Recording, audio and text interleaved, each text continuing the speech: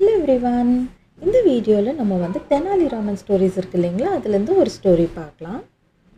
ஸ்டோரியோட title பார்த்தோம் அப்படின்னா The Four Pots.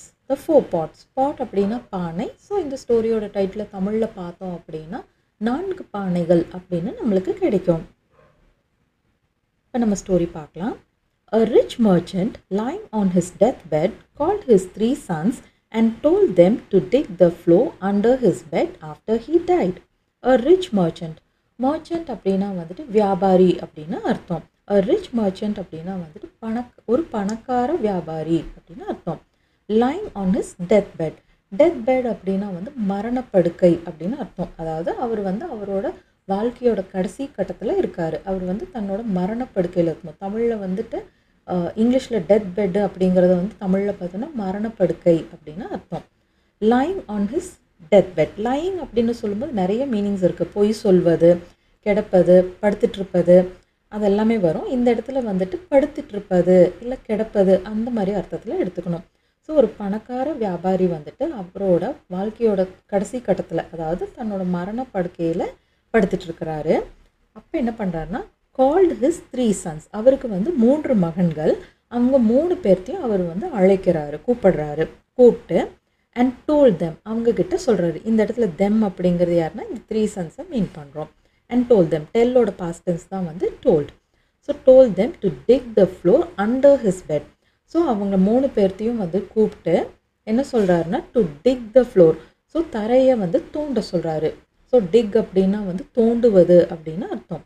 So அவர் தரையை வந்து தோண்ட சொல்கிறாரு. எங்கே அப்படின்னா அண்டர் ஹிஸ் பெட். அவர் படுத்துட்ருக்கிறாரு இல்லைங்களா, அந்த படுக்கைக்கு அடியில் இருக்கக்கூடிய அந்த தரையை வந்து தோண்ட சொல்கிறாரு. எப்போ அப்படின்னா ஆஃப்டர் ஹீ டைட். அவர் இறந்ததுக்கு அப்புறமா அவர் படுத்துட்ருக்க படுக்கைக்கு கீழே வந்து தோண்டி பார்க்க சொல்கிறாரு. The sons did as they were told and found some pots placed one over the other. The sons did as they were told. அந்த மகன்கள் வந்து செய்கிறார்கள். டூவோட பாஸ்ட் டென்ஸ் தான் வந்து டிட்.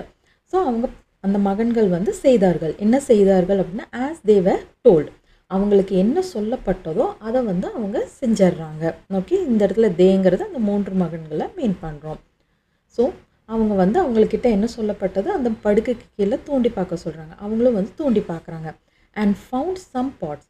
ஸோ தோண்டி பார்த்ததும் அவங்களுக்கு என்ன கிடைக்கிது அப்படின்னா, அதாவது அவங்க என்ன பார்க்குறாங்க, என்ன கிடைக்கிது அப்படின்னா சம் பாட்ஸ், சில பானைகள் அவங்களுக்கு கிடைக்கிது. அது எந்த மாதிரி வச்சுருக்கு அப்படின்னா placed one over the other. So one over the அதர்னா ஒன்றுக்கு மேலே ஒன்று அப்படின்னு அர்த்தம். ஸோ ஒன்றுக்கு மேலே ஒன்று வைக்கப்பட்டிருந்த மாதிரி. பிளேஸ் பண்ணுறது அப்படின்னா வைப்பது அப்படின்னு அர்த்தம். ஓகே, பிளேஸோட பாஸ்ட் டென்ஸ் தான் வந்து பிளேஸ்டு. பிளேஸ் அப்படின்னு நவுனாக பார்த்தோம்னா இடம் அப்படின்னு வரும். இது வந்து என்ன வேர்பாக இருக்குது. டு பிளேஸ் சம்திங் அப்படின்னா ஒரு இடத்துல போய் ஒரு பொருளையோ ஒரு விஷயத்தை வைப்பது. ஓகே, ஸோ இந்த இடத்துல வந்துட்டு இது வேர்பாக இருக்குது. ஸோ பிளேஸ் அப்படிங்கிற வேர்போட பாஸ்ட் டென்ஸ் வந்து பிளேஸ்டு. இதே நவுனாக பார்த்தோம்னா இடம் அப்படின்ற அர்த்தம் வந்துடும். ஒன் ஓவர் த அதர்னா ஒன்றுக்கு மேலே ஒன்று வைக்கப்பட்ட மாதிரி சில பானைகள் அவங்களுக்கு கிடைக்குது. த ஃபர்ஸ்ட் பாட் கண்டெய்ன்ட் மட், the second pot had tried cow dung and the third contained straw. The first pot contained mud. மட் அப்படின்னா வந்து மண் அப்படின்னு அர்த்தம். த ஃபர்ஸ்ட் பாட் அப்படின்னா முதல் பானை மண்ணை கொண்டிருந்தது. கண்டெயின் அப்படின்னா டு கண்டெயின் சம்திங் அப்படின்னா ஏதாவது ஒரு விஷயமோ பொருளோ வந்து கொண்டு இருப்பதை வந்து கண்டெயின் அப்படின்னு சொல்லுவோம். ஸோ இந்த பானையில் என்ன இருந்துச்சு அப்படின்னா என்ன கண்டெயின் பண்ணியிருந்தது, என்ன கொண்டிருந்தது, மண்ணை கொண்டிருந்தது. முதல் பானையில் வந்து மண் இருந்தது. The second had tried cow dung. cow dung அப்படின்னா வந்து மாட்டுச்சாணம் அப்படின்னு அர்த்தம். ட்ரைட் cow dung அப்படின்னா வந்து காய்ந்து போன மாட்டுச்சாணம் அல்லது வரட்டி அப்படின்னு எடுத்துக்கலாம். த செகண்ட், அதாவது இந்த இடத்துல வந்து செகண்ட் பாட் தான். திரும்ப ஒரே சென்டென்ஸில் இந்த பாட் அப்படின்ற வேர்டை ரிப்பீட் பண்ண வேண்டாமே அப்படின்ற மாதிரி கொடுத்துருக்காங்க. எப்பவுமே இங்கிலீஷில் அப்படி தான், ஒரே சென்டென்ஸில் ஒரு வேர்டை வந்து ரிப்பீட் பண்ணிகிட்டே இருக்க மாட்டோம். த ஃபர்ஸ்ட் பாட் கண்டெய்ன்ட் மட், the second had tried cow dung அப்படின்னாலே இந்த இடத்துல வந்து செகண்ட் அப்படின்னாலே அதன் தொடர்ச்சியாக ஃபஸ்ட்டு வந்து பானை அப்படின்னா செகண்டும் வந்து இந்த இடத்துல பானை தான் மீன் பண்ணுறோன்னு நம்ம அண்டர்ஸ்டாண்ட் பண்ணிக்கணும். Okay, the second had tried cow dung அப்படின்னா இரண்டாவது பானையில் வந்துட்டு காய்ந்து போன மாட்டுச்சாணம் அதாவது வரட்டி வந்து இருந்தது. And the third contained straw. straw அப்படின்னா வந்து வைக்கோல் அப்படின்னு அர்த்தம். ஸோ மூன்றாவது பானை என்ன கொண்டு இருந்தது, வைக்கோலை கொண்டிருந்தது. Okay. Under these pots was a fourth pot filled with silver coins. Under these pots, இந்த 3 பானைகளுக்கு அடியில், under அப்படின்னா அடியில் அப்படின்னு அர்த்தம். Under these pots அப்படின்னா இந்த முதல் 3 பானைகளுக்கு அடியில் வந்து பார்த்தோம் அப்படின்னா was a fourth pot. நான்காவதா ஒரு பானை இருந்தது. அதில் என்ன இருந்தது அப்படின்னா அது வந்து வெள்ளி நாணயங்களால் நிறைக்கப்பட்டு இருந்தது. டு ஃபில் அப்படின்னா வந்து நிரப்புவதுன்னு அர்த்தம். ஃபில்லோட பாஸ்ட் டென்ஸ் வந்து ஃபில்டு. ஓகே. ஸோ அது வந்து வெள்ளி நாணயங்களால் நிரப்பப்பட்டு இருந்தது அந்த 4வது பானை. Obviously, the pots were meant to convey some message the sons could not understand. Obviously அப்படின்னா வந்து வெளிப்படையாக, தெளிவாக. ஸோ அதை பார்த்தாலே தெரிஞ்சது அந்த பானைகள் ஏதோ ஒன்று சொல்ல நினைக்குது அப்படின்னு. அதாவது அந்த மெசேஜை கன்வே பண்ணுறதுக்காக தான் அவர் வந்து அப்படி ஒரு விஷயத்தை புதைச்சி வச்சுருக்காரு அப்படின்னு நம்ம அண்டர்ஸ்டாண்ட் பண்ணிக்க முடியுதுன்னு சொல்கிறாங்க. ஆப்வியஸ்லி அப்படின்னா வந்து வெளிப்படையாக, தெளிவாக. நம்ம சொல்லுவோம் இல்லைங்களா, கிளியராக தெரியுது, கிளியர்லி நம்மளுக்கு அப்பட்டமாக தெரியுது அப்படின்னு சொல்லுவோம் இல்லைங்களா, அதுதான் அது. த pots were meant to convey some message. Message அப்படின்னா வந்து செய்தி, ஏதோ ஒரு ஹிண்ட்டு, அந்த மாதிரி எப்படி வேணாலும் எடுத்துக்கலாம். ஸோ கன்வே சம் மெசேஜ் அப்படின்னா ஏதோ ஒரு மெசேஜை வந்து கொண்டு வந்து சேர்க்குது, ஏதோ ஒரு செய்தியை நம்மளுக்கு சொல்லுது. So obviously the pots were meant to convey அப்படின்னா வந்துட்டு அந்த பானைகளை ஏதோ ஒரு செய்தி வந்து குறுக்கீடு மாதிரி கொடுக்கறக்காக தான் அவர் அப்படி வச்சிருக்கிறாருன்னு நம்ம ஈஸியாக புரிஞ்சுக்க முடியுது, வெளிப்படையாக புரிஞ்சுக்க முடியுதுன்னு சொல்கிறாங்க. த sons could not understand. So அது ஆனால் வந்து என்னென்னா அந்த பானைகள் ஏதோ ஒரு செய்தியை சொல்லுது, ஆனால் இந்த மகன்களுக்கு வந்து அது புரிய மாட்டேங்குது. குட் நாட் அண்டர்ஸ்டாண்ட் அப்படின்னா புரிந்து கொள்ள முடியவில்லை அப்படின்னு அர்த்தம். கெனாட்டோட பாஸ்ட் டென்ஸ் தான் வந்து could not. Okay. They decided to meet Raman and take his advice on the matter. தே, இந்த இடத்துல தே அப்படிங்கிறது அந்த 3 மகன்களை மீன் பண்ணுறோம். டிசைட் அப்படின்னா வந்து முடிவு செய்வது, தீர்மானிப்பது அப்படின்னு அர்த்தம். அதோட பாஸ்ட் டென்ஸ் வந்து டிசைடட். தே டிசைடட்னா அவர்கள் முடிவு செய்தனர். என்ன அப்படின்னா டு மீட் ராமன். ஸோ இந்த இடத்துல ராமன் அப்படிங்கிறது தெனாலிராமன் தான் மீட் பண்ணுறோம். ஸோ அந்த தெனாலிராமன் அவர்களை வந்துட்டு மீட் பண்ணணும், சந்திக்கணும் அப்படின்னு 3 மகன்களும் முடிவு பண்ணுறாங்க. எதுக்கு அப்படின்னா அண்ட் டேக் ஹிஸ் அட்வைஸ். இந்த இடத்துல ஹிஸ் அப்படிங்கிறது ராமனை மீன் பண்ணுறோம். அவரோட ஆலோசனையை பெறணும் அப்படின்னு சொல்லி அவங்க முடிவு பண்ணுறாங்க. எதை பற்றி அப்படின்னா ஆன் த மேட்டர். இந்த பானைகள் எதை குறிக்குது, எந்த விஷயத்தை குறிக்குது. மேட்டர் அப்படின்னா விஷயம் அப்படின்னு அர்த்தம். ஸோ இந்த விஷயத்தை பற்றி ராமன் கிட்ட சொல்லி அவரோட ஆலோசனையை பெற்றுக்கொள்ளலாம் அப்படின்னு 3 மகன்களும் டிசைட் பண்ணுறாங்க. Raman hurt them out. To hear out அப்படின்னா, டு ஹியர் அப்படின்னா வந்து காதால் கேட்பது அப்படின்னு அர்த்தம். டு ஹியர் அவுட் அப்படின்னா என்ன அர்த்தம் அப்படின்னா ஒருத்தங்க ஒன்று சொல்லும்போது கவனமாக கேட்கறது, இல்லைன்னா முழுமையாக கேட்கறது அப்படிங்கிறத வந்து டு ஹியர் அவுட் அப்படின்னு சொல்லுவோம். So Raman hurt them out அப்படின்னா டு ஹியர் அவுட் அப்படிங்கிறதோட பாஸ்ட் டென்ஸ் வந்து ஹியரோட பாஸ்ட் டென்ஸ் என்ன, ஹர்ட். அதுதான் இங்கே கொடுத்துருக்காங்க. ராமன் ஹர்ட் தெம் அவுட் அப்படின்னா வந்துட்டு ராமன் வந்து அவங்க சொல்கிறத முழுமையாக கேட்டார் அப்படின்னு சொல்கிறாங்க. அதுக்கப்புறம் ராமன் என்ன சொல்கிறாங்க அப்படிங்கிறத பார்த்தோம்னா டைரக்ட் ஸ்பீச்சில் கொடுத்துருக்காங்க. பாருங்கள், டபுள் கோட்ஸில் கொடுத்துருக்காங்க. அதாவது ராமனே இதுதான், இந்த மாதிரி வேர்ட்ஸ் தான் யூஸ் பண்ணாருன்ற மாதிரி நம்மளுக்கு கதையில் கொடுத்துருக்காங்க. த ஃபர்ஸ்ட் பாட் கண்டெய்ன்ஸ் மட், which means the eldest son is to have all the fields. The first pot contains mud அப்படின்னா வந்துட்டு முதல் பானை மண்ணை கொண்டிருக்கிறது. which means அப்படின்னா அதனோட அர்த்தம் என்னவென்றால் the eldest son. ஸோ இருக்கிறதுலே அந்த மூத்த மகன் இருக்கிறாரு இல்லைங்களா, is to have all the fields. Fields அப்படின்னா ஃபீல்டு அப்படின்னா வந்து வயல் அப்படின்னும் எடுத்துக்கலாம், இல்லை நிலம் அப்படின்னும் எடுத்துக்கலாம். ஸோ அந்த பணக்கார வியாபாரியோட நிலம் எல்லாமே வந்துட்டு முதல் மகன் வைத்து கொள்ளணும் அப்படிங்கிறது தான் அதோட அர்த்தம் அப்படின்ற மாதிரி சொல்கிறாரு. The second contains cow dung. So the second son is to have all the cattle. And the third pot contains straw. So second contains cow dung. So ரெண்டாவது பானை எதை கொண்டு இருக்குது, காய்ந்து போன மாட்டு சாணத்தை கொண்டு இருக்குது. So the second son is to have all the cattle. cattle அப்படின்னா வந்து கால்நடைகள், அதாவது ஆடு, மாடு, எருமை, அந்த மாதிரி எல்லா கால்நடைகளும் வந்துட்டு ரெண்டாவது மகன் வச்சுக்கணும் அப்படின்ற மாதிரி அந்த ஹிண்ட் கொடுத்துருக்கிறதா அவர் சொல்கிறாரு. So the second son. So அப்படின்னா வந்து அதனால் த செகண்ட் son இரண்டாவது மகன் is to have all the கேட்டில் அப்படின்னா அனைத்து கால்நடைகளும் இரண்டாவது மகன் வைத்து கொள்ளணும் அப்படின்னு அது மீன் பண்ணுறதா சொல்கிறாரு. And the third pot contains straw. மூணாவது பாட்டில் வந்துட்டு வைக்கோல் இருந்தது, வைக்கோல் கொண்டிருந்தது. Straw is golden in colour which means he wanted his youngest son to have the gold. The straw is golden in color. So அந்த வைக்கோல் வந்து என்ன நிறத்தில் இருக்குது அப்படின்னா தங்க நிறத்தில் இருக்கிறதா அவர் சொல்கிறாரு. அதோட அர்த்தம் என்ன அப்படின்னா விச் மீன்ஸ் அப்படின்னா மீனிங் அப்படின்னா அர்த்தம் அப்படின்னு அர்த்தம். விச் மீன்ஸ் ஸோ அந்த வைக்கோலோட அர்த்தம் என்னென்னா he wanted. இந்த இடத்துல he அப்படிங்கிறது வந்து அந்த பணக்கார வியாபாரி ரிச் மர்ச்சண்ட்டை மீன் பண்ணுறோம். he wanted his young son to have the gold. So அவர்கிட்ட இருந்த தங்கத்தை எல்லாம் மூன்றாவது மகன் வைத்து கொள்ளணும் அப்படின்னு அவர் நினைச்சதா ராமன் வந்து சொல்கிறாரு. The sons were happy with the explanation.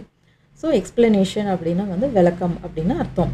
The sons were happy அப்படின்னா அந்த மகன்கள் மூவரும் வந்து ஹாப்பியாக இருந்தாங்க, மகிழ்ச்சியாக இருந்தார். எதை நினச்சி அப்படின்னா இந்த எக்ஸ்பிளனேஷனை கேட்டு ராமன் வந்து அதை எக்ஸ்பிளைன் பண்ணுறாரு இல்லைங்களா, முதல் பானைக்கு இந்த அர்த்தம், ரெண்டாவது பானைக்கு இந்த அர்த்தம், மூணாவது பானைக்கு இந்த அர்த்தம்னு அதை கேட்டதும் அவங்க வந்து மகிழ்ச்சி அடைகிறாங்க அந்த விளக்கத்தை கேட்டோன்னே. But what does the fourth pot mean as the youngest Sun. So உடனே வந்து கடைசி மகன், யங்கஸ்ட் சன் அப்படின்னா இருக்கிறதுல இளைய மகன் அப்படின்னு அர்த்தம். ஸோ இளைய மகன் வந்து ராமனை பார்த்து கேட்குறாரு, என்ன கேட்குறாருன்னா but what does the fourth பாட் மீன். ஆனால் நாலாவது பானை எதை குறிக்குது, அதோட அர்த்தம் என்ன அப்படின்ற மாதிரி இளைய மகன் வந்து அந்த மூன்றாவது மகன் வந்து கேட்குறாரு. பட் அப்படின்னா ஆனால், வாட் டஸ் த ஃபோர்த் பாட் மீன் அப்படின்னா நான்காவது பானைக்கு என்ன அர்த்தம் அப்படின்னு அவர் கேட்குறாரு. ராமன் ஸ்மைல்ட். ராமன் வந்து சிரிக்கிறாரு. சிரிச்சுட்டு என்ன சொல்கிறாருன்னு பார்த்தோம்னா your father new you would have to come to me he set. So Raman வந்து ஸ்மைல் பண்ணுறாரு, புன்னகைக்கிறாரு. புன்னகைச்சிட்டு என்ன சொல்கிறாருன்னா your father new you would have to come to me. So அவர் வந்து புன்னகைச்சிட்டு சொல்கிறாரு, நீங்கள் மூவரும் என்கிட்ட வர வேண்டி இருக்கும்னு உங்கள் அப்பாவுக்கு தெரியும். ஓகே, யோர் ஃபாதர் நியூ அப்படின்னா நோவோட பாஸ்ட் டென்ஸ் வந்து நியூ. நோனா என்ன, தெரியும் அப்படின்னு அர்த்தம். அறிவது அல்லது தெரிவது அப்படின்னு அர்த்தம். அதோட பாஸ்ட் டென்ஸ் வந்து new. So நோவோட past tense new. So அவர் வந்து ராமன் சொல்கிறாரு உங்கள் அப்பாவுக்கு தெரிந்திருந்தது அப்படின்னு சொல்கிறாரு. என்ன அப்படின்னா you would have to come to me. இந்த இடத்துல யூ அப்படிங்கிறது அந்த மூன்று மகன்களையுமே வந்து மீன் பண்ணுறோம். ஓகே, ஸோ நீங்கள் மூவரும் வந்துட்டு என்கிட்ட வர வேண்டி இருக்கும்னு உங்கள் அப்பாவுக்கு தெரியும் அப்படின்னு சொல்கிறாரு. ஹீ அப்படிங்கிறது இங்கே யாருன்னா ராமனை தான் மீன் பண்ணுறோம். ஓகே, தட் இஸ் மை ஃபீ. அந்த நான்காவது அந்த பானை இருந்துச்சு இல்லைங்களா, அதில் வெள்ளி நாணயங்கள் இருந்துச்சு. அதை பற்றி தான் இந்த மூன்றாவது மகன் கேட்குறாரு. அதுக்கு இந்த பதில் சொல்லிட்டு என்ன சொல்கிறேன்னா தட் இஸ் மை ஃபீ. அது வந்து என்னோட கட்டணம். உங்கள் அப்பாவுக்கு தெரியும், உங்களால் இந்த இதுக்கு வந்து பதில் கண்டுபிடிக்க முடியாது, அதனால் நீங்கள் என்கிட்ட தான் வருவீங்கன்னு தெரியும். அந்த 3 பானைக்கான இதை கொடுத்துட்டேன். இந்த நான்காவதாக இருக்கிறது வந்து என்னோட ஃபீஸு அப்படின்னு சொல்லி அதுக்கான எக்ஸ்ப்ளனேஷனை சொல்கிறாரு.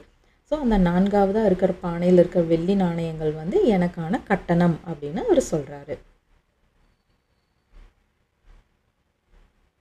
ஸோ இதுதான் வந்து இந்த ஸ்டோரி. இப்போ நான் வந்து ஆஸ் யூஷுவல் இந்த ஸ்டோரியை வந்து அப்படியே ரீட் பண்ணிடுறேன். The 4 pots. A rich merchant lying on his deathbed called his 3 sons and told them to dig the floor under his bed after he died. The sons did as they were told and found some pots placed one over the other. The first pot contained mud, the second had dried cow dung, and the third contained straw. Under these pots was a fourth pot filled with silver coins. Obviously, the pots were meant to convey some message the sons could not understand. They decided to meet Raman and take his advice on the matter. Raman heard them out. The first pot contains mud, which means the eldest son is to have all the fields. The second contains cow dung, so the second son is to have all the cattle. And the third pot contains straw. Straw is golden in color, which means he wanted his youngest son to have the gold. The sons were happy with the explanation. But what does the fourth pot mean? asked the youngest son. Raman smiled. Your father knew you would have to come to me, he said. That is my fee. So இதுதான் இந்த story. So 4 பானைகள் அதோட அர்த்தத்தையும் சொல்லி 4வது பானை வந்து எனக்கான கட்டணம், உங்கள் அப்பாவுக்கு எப்படியும் தெரியும், உங்களால் வந்து அந்த பசில் அவர் ஒரு விடுகதை மாதிரி வச்சுட்டு போயிருக்கிறாரு இல்லைங்களா, உங்களால் கண்டுபிடிக்க முடியாது, அதுக்கான எக்ஸ்ப்ளனேஷனுக்கு என்கிட்ட வருவீங்க, அதை நான் சொல்கிறேன் இல்லைங்களா, அதுக்கான கட்டணம் தான் இந்த 4வது பானை அப்படின்ற மாதிரி சொல்லிடுறாரு. இதுதான் இந்த ஸ்டோரி. இப்போ வந்துட்டு நம்ம இந்த ஸ்டோரியில் இருக்கக்கூடிய சில வேர்ட்ஸ் அதோட மீனிங் வந்து நான் தமிழில் கொடுத்துருக்கேன், அதை ஒட்டி ரீட் பண்ணிடுறேன்.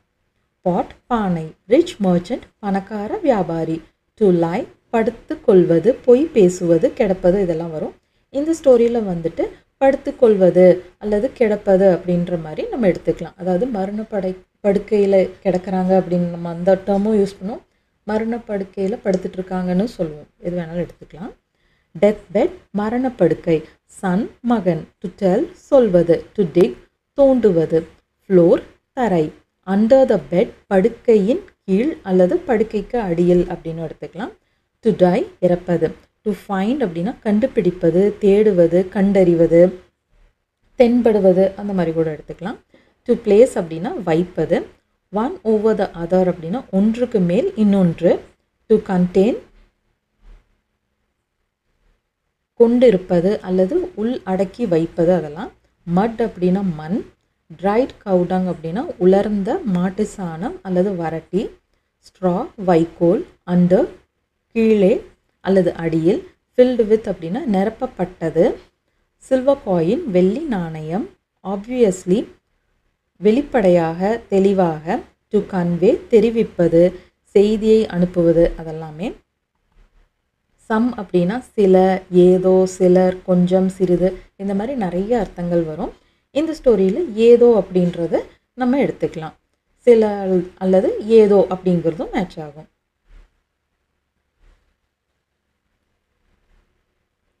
மெசேஜ் செய்தி, தகவல், குறியீடு. ஸோ இந்த 3 அர்த்தமும் வரும், எது வேணாலும் மேட்ச் ஆகும் இந்த ஸ்டோரியில். கெனாட் அப்படின்னா முடியாது. கெனாட்டோட பாஸ்ட் டென்ஸ் தான் வந்து குட் நாட். நான் இந்த கெனாட் அப்படிங்கிறது வந்து இந்த ஸ்டோரியில் இல்லை, நான் ஜஸ்ட் வந்துட்டு ஒரு இதுக்காக இருக்கட்டும்னு நான் கொடுத்துருக்கேன். ஓகே, கேன் அப்படின்னா முடியும், அதோட நெகட்டிவ் கெனாட், அது ஷார்ட்டாக வந்து காண்ட் அப்படின்னு சொல்லுவோம், அது வந்து முடியாது. அதோட பாஸ்ட் டென்ஸ் வந்து could not. Okay, கேனோட past tense good, கெனாட்டோட past tense வந்து could not. Okay, so could not அப்படின்னா முடியவில்லை. டு அண்டர்ஸ்டாண்ட் புரிந்து கொள்வது. டு டிசைட் முடிவு செய்வது, தீர்மானிப்பது. டு மீட் அப்படின்னா சந்திப்பது. டு டேக் அட்வைஸ் ஆலோசனை எடுத்துக்கொள்வது அல்லது பெற்றுக்கொள்வது. ஆன் த மேட்டர் அப்படின்னா விஷயத்தில். ஸோ ஏதாவது ஒரு அந்த விஷயத்தில், இந்த விஷயத்தில் அப்படின்னு சொல்லுவோம் இல்லைங்களா, ஏதாவது ஒரு விஷயத்தில் அப்படின்னா அண்டர்ஸ்டாண்ட் பண்ணிக்கணும். டு ஹியர் அவுட் அப்படின்னா முழுமையாக கேட்பது, கவனமாக கேட்பது. எல்டஸ்ட் மூத்தவர் அல்லது மூத்த அப்படின்ற மாதிரி அர்த்தம் வரும். டு ஹேவ் அப்படின்னா வைத்து கொள்வது, இருப்பது. அதாவது ஐ ஹேவ் அப்படின்னா என்கிட்ட இருக்குது அப்படின்னு சொல்லுவோம் இல்லைங்களா, அந்த மாதிரி அர்த்தத்தில் இதை எடுத்துக்கணும். ஸோ இந்த இடத்துல வந்துட்டு இந்த ஸ்டோரி பொறுத்த வரைக்கும் வைத்து கொள்வது அப்படின்ற அர்த்தத்தில் எடுத்துக்கணும். அதாவது உங்கள் அப்பா வந்து நீ இதை வச்சுக்கணும்னு ஆசைப்படுறாரு, நீ வந்து வயலெல்லாம் வச்சுக்கணும்னு ஆசைப்படுறாரு, அந்த மாதிரி டோனில் நம்ம அண்டர்ஸ்டாண்ட் பண்ணிக்கணும். ஃபீல்டு அப்படின்னா வயல் அல்லது நிலம் அப்படின்னு எடுத்துக்கலாம். கேட்டில் கால்நடைகள். யங்கஸ்ட் இளைய. டு பி ஹாப்பி சந்தோஷமாக இருப்பது, மகிழ்ச்சியாக இருப்பது. எக்ஸ்பிளனேஷன் விளக்கம். பட் அப்படின்னா ஆனால். டு மீன் அப்படின்னா அர்த்தம், கருத்து, அதெல்லாம். ஸோ இதுக்கு என்ன அர்த்தம், அதுக்கு என்ன அர்த்தம் அப்படின்னு கேட்போம் இல்லைங்களா, அதுதான் வந்து மீன். மீனுக்கு இன்னொரு அர்த்தமும் இருக்குது. ஷீ ஸோ மீன் அப்படின்னா வந்து ரொம்ப அல்பமாக நடந்துக்கிறாங்க, ரொம்ப மட்டமாக நடந்துக்கிறாங்க அப்படின்னு சொல்லும்போது ஒருத்தங்களை ரொம்ப இன்சல்ட் பண்ணுற மாதிரி, மனசு நோகடிக்கிற மாதிரி அப்படின்னு எல்லாம் சொல்லுவோம் இல்லைங்களா, அப்படியெல்லாம் நடந்துக்கிறவங்கள she so mean, he so மீன் அப்படின்னு சொல்லுவோம். ஸோ சிச்சுவேஷன் வச்சு மீனிங்கை அண்டர்ஸ்டாண்ட் பண்ணிக்கணும். இந்த இடத்துல வந்து அர்த்தம் அப்படின்ற இதில் தான் நம்ம எடுத்துக்கணும். To smile புன்னகைப்பது. டு நோ தெரிவது அல்லது அறிவது. ஃபீ அப்படின்னா வந்து கட்டணம் அப்படின்னு அர்த்தம். ஸோ மேலே நம்ம பார்த்தோம் இல்லைங்களா ஸ்டோரி அதை வந்து ஃபுல்லாகவே தமிழில் ட்ரான்ஸ்லேட் பண்ணி கொடுத்துருக்கேன், அதை அப்படியே ஒரு வாட்டி ரீட் பண்ணிடுறேன். 4 பானைகள். தனது மரணப்படுக்கையில் படுத்து கிடந்த ஒரு பணக்கார வியாபாரி தன் 3 மகன்களை அழைத்து அவர் இறந்த பின் தன் படுக்கைக்கு கீழே தரையை தோண்டச் சொன்னார். அதாவது அவர் இறந்ததுக்கப்புறம் தோண்டி பார்க்க சொல்கிறாரு அப்படிங்கிறது அதோட அர்த்தம். அந்த மகன்கள் தங்களிடம் சொன்னது போலவே செய்து ஒன்றுக்கு மேல் இன்னொன்று என்று வைக்கப்பட்டிருந்த சில பானைகளை கண்டனர். முதல் பானை மண்ணை கொண்டிருந்தது. இரண்டாவதில் வரட்டி இருந்தது மற்றும் மூன்றாவது வைக்கோல் கொண்டிருந்தது. இந்த பானைகளுக்கு அடியில் வெள்ளி நாணயங்களால் நிரப்பப்பட்ட நான்காவது பானை இருந்தது. அந்த பானைகள் ஏதோ செய்தியை தெரியப்படுத்த வைக்கப்பட்டிருந்தன என்று வெளிப்படையாக தெரிந்தது. ஆனால் அந்த மகன்களால் அதை புரிந்து கொள்ள முடியவில்லை.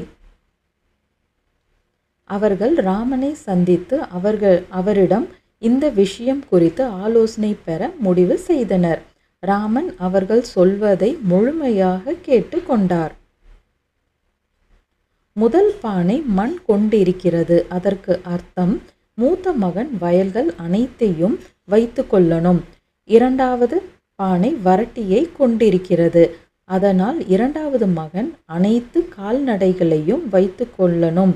மற்றும் மூன்றாவது பானை வைக்கோல் கொண்டுள்ளது. வைக்கோல் தங்க நிறத்தில் உள்ளது. அதன் அர்த்தம் அதாவது அந்த பணக்கார வியாபாரியை மீன் பண்றாரு. அவர் தன் மூன்றாவது மகன் தங்கத்தை வைத்து கொள்ளணும் என்று விரும்பினார் அப்படின்னு ராமன் சொல்றாரு என்று ராமன் சொன்னார். மகன்கள் விளக்கத்தை கேட்டு மகிழ்ச்சியாக இருந்தனர். ஆனால் நான்காவது பானைக்கு என்ன அர்த்தம் என்று இளைய மகன் கேட்டார். நீங்கள் என்னிடம் வரவேண்டி இருக்கும் என்று உங்கள் அப்பாவிற்கு தெரியும் என்று ராமன் புன்னகையுடன் சொன்னார். அது என் கட்டணம்.